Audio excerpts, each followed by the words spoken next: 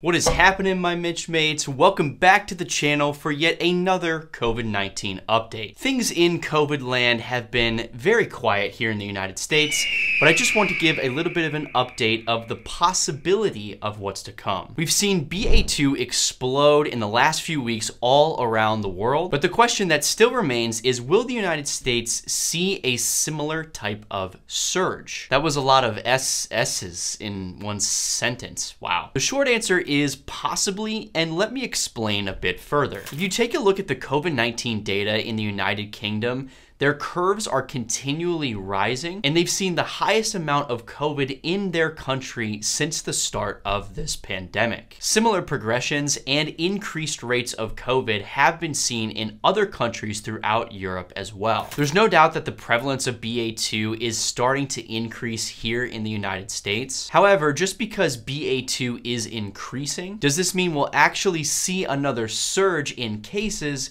similar to what was observed with the Omicron wave? The United States is largely over this pandemic, and aren't we all? At the moment, BA.2 makes up about 60% of all new cases here in the United States. As a whole, cases are down about 8% over the last 2 weeks. However, if we take a look at the graph here, we can see that cases have been steadily increasing in both New York City and New York State. Cases have risen 62% in the last 2 weeks in New York City and 65% in the state of New York. I do want to emphasize that although these percent increases are high, the actual total number of cases is significantly lower, especially in comparison to the months of December, January, and February. It's so low that in some states, such as Ohio, shout out to the home state, have stopped giving out daily data on their COVID-19 updates simply because nothing's really changing. All of this being said, I do believe that a small wave of BA.2 will be entering the United States